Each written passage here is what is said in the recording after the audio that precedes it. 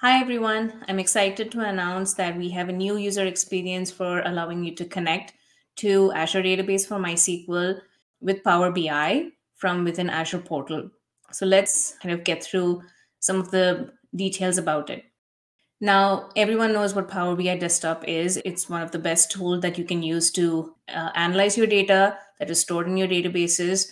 And you can build insights out of that analysis that helps you understand what your business is doing, what's the current state of things, what's the future state of things that you want it to be, and predict what needs to be done in order to move some of the KPIs that you need for your business. Let me take you through a customer scenario in terms of how you would build out an end-to-end database and analytical pipeline that allows you to extract all the data from Azure Database for MySQL, where your product data or your application data is being stored. Now, this data can eventually be sent out to Azure Storage, Azure Synapse, Azure Data Factory. These are some of the different services that are available and works very well with Azure Database for MySQL to be able to build out an ETL pipeline. And this data can in turn be ingested into any analytical services, especially the Azure analysis services. And that in turn can be consumed by Power BI to build out all the visualizations that you need that you can share with all the different people within your team or within your organization. Before we go ahead with the demo, there are a few things you need to get started with. Is you need to set up your environment.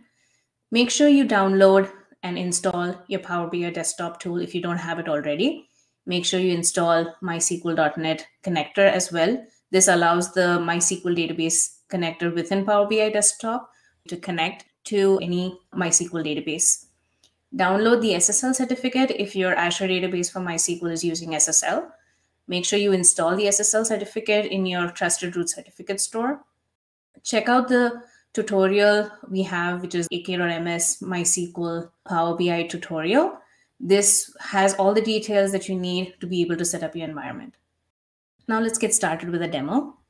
First, log into the Azure portal. And once you log into the Azure portal, go to your Azure Database for MySQL Flexible Server.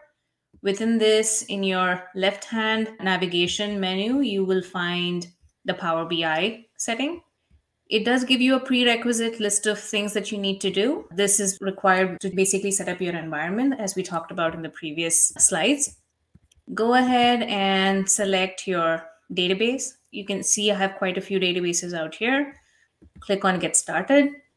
You can see that this downloads a file. The PBIDS file is nothing but a simple Power BI file that allows you to open this particular connection within Power BI.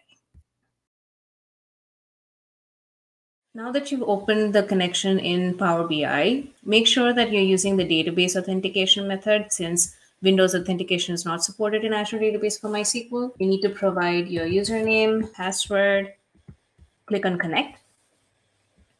They should show you the list of tables within this database. Let's select the customers table and let's load that into Power BI.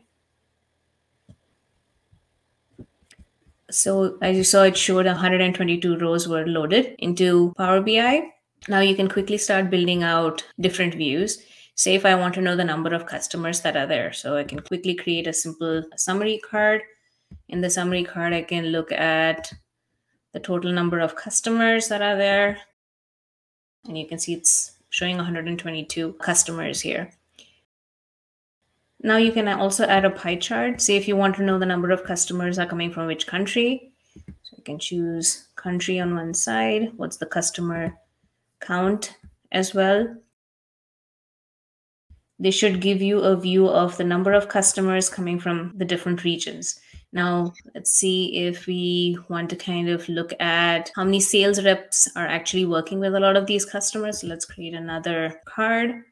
So there are a total number of 16 sales reps that you have in your company that are working with 122 customers. So this was a simple view on how you can use some of the data in Azure Database for MySQL within Power BI and build out all the insights that you need for your business needs. Thanks for watching the demo. You can check out our tutorial. Feel free to reach out to us on the email address provided here for any feedback or questions you may have. Stay tuned for any updates and announcements on social media through our YouTube or Twitter or LinkedIn accounts mentioned here. Thank you so much for watching this video. Looking forward to hearing your feedback.